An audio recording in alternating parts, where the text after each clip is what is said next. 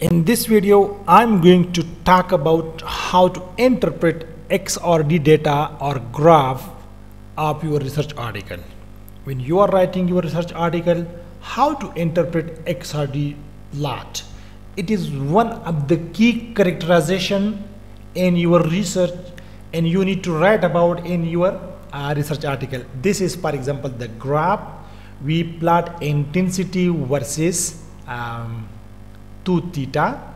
Let's give me first of all a brief introduction that why we need to do these characterizations. For example, you are working in a material and you want to know that either this material is a crystalline or amorphous. For example, if it is a crystalline, so crystal mean that those atoms are arranged in a periodic order. So it will give us a different peak. For example, if a material is a crystalline, so it will give a sharp peak. So you can easily understand when I see the XRD graph, so I can see that this is crystalline or amorphous. I will explain in the next video what are the differences between amorphous plot and crystalline plot. Now, all solids are not crystalline. Some are possesses irregular order of the interior atoms, and that we call amorphous. Here you see. Now once you get your XRD data, for example, when you give your material to the XRD machine, so they will give you two files. One, they will give you this file in MS Word. So you can see the material name, the place name, and this is the graph you see here. You can see all the information here, and this is another graph they have, and the peaks are automatically indexed that these 2101 peaks are lying in this 2 theta and etc. Let me explain to you here, and it will also give you the graph here, the table here. In this 2 theta angle, the D spacing is this much, and the pull width half maxima is this much, and the peaks, the plane, the HKL value are here, and it will also give us the second file, and that is in Excel. This is the 2 theta and this is the intensity. So if you do not like these graphs in MS Word, the ready-made graphs, these graphs, so you can use this Excel data to plot by yourself in the origin. Okay, now let's go and see how we index these XRD data. So once you get the XRD data, the results we match with the existing JCPDS file. This is all periodic table elements. They have a proper number, and they given the proper number. This means the Joint Committee on Powder Diffraction Standard, JCPDS. We compare our peaks, our 2 theta D value with the standard value. If it is matching, for example, I am working in pure tin oxide.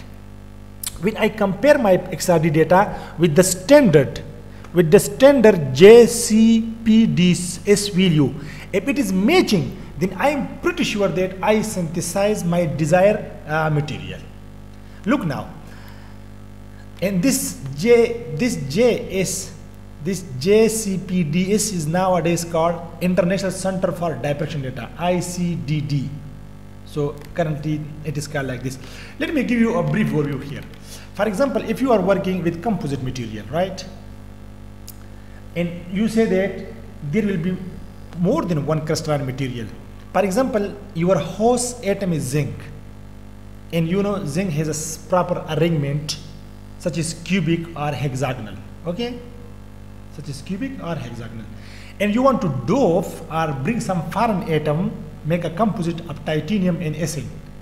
So it may or may not substitute the zinc atoms. For example, if the zinc atom and titanium or Sn have the same atomic size, so it will cause no problem.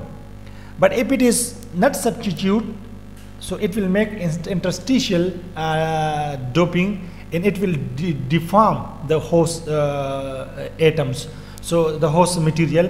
So it may cause an additional pages in XRD, or you will see variation in the peak position of XRD. So from this kind of thing, you can easily understand that whether my peaks are disturbed or not. For example, I told that every material have their standard value of D and planes or everything. Now if you are doing doping or you making composite, and you know the pure zinc oxide or zinc XRD data, and when you incorporate these atoms in the zinc and you see some variation and some other peaks, so you can clearly say that a composite is formed. Very, very clear. So let's go now to the real scenario and how I write my XRD data here in my paper. Okay, look now. The phase purity and crystallinity of the pure SNO2 and TSL treated electrodes were examined by XRD diffraction figure 3. You see, because I am not giving the name of the XRD machine because I already given this in the synthesis and characterization part. But this is a result in discussion. You have to direct attack. So in figure 3 is below. The crystal structure of SNO2 multiforous nanofiber is tetragonal with space group this. I told this is given the space where the latest parameter are this in this. The values match precisely with the standard data JCPDS card number. I told you, remember? I told that all these things have their value. All XRD patterns reflect the existence of pure SNO2 peaks. However, new peaks emerge in the composite architecture, evidencing presence of titania. I told you before. You see? So this is how you write. And you just write all about this. And I also mentioned here that there are some rotile phases occur because of the titania composite. Furthermore, an additional anatase peak at this 2 theta was also observed due to the excess titanium nanoparticle formation at this molar concentration. The reference XRD pattern of the FTO, we also use the reference XRD of the FTO here because FTO is also contain 10 SN. So you see all peaks are matching here, but some additional peaks in the higher concentration is appearing here. This one here, you see, in one, this one here, you see. So it gives you the information that whether your material is in original form or whether it changes from its original form. It may composite or not. Also, it's also talk about the crystallinity, whether the crystallinity is increasing or decreasing. So basically XRD give you so many things, but for this time it tells you whether your material is crystalline or not crystalline, and it tells you whether you achieve your desired material or not. For example, if you are synthesizing tin oxide or zinc oxide and you get the XRD data, and when you match it with the standard and it's not matching, then who can accept this? People will say that it is not zinc or it is not tin because it is not matching with the standard value. So I hope it works. In the coming videos, I will make it more and more clear. Before that, I just want to add that there are 4 basic things in XRD data.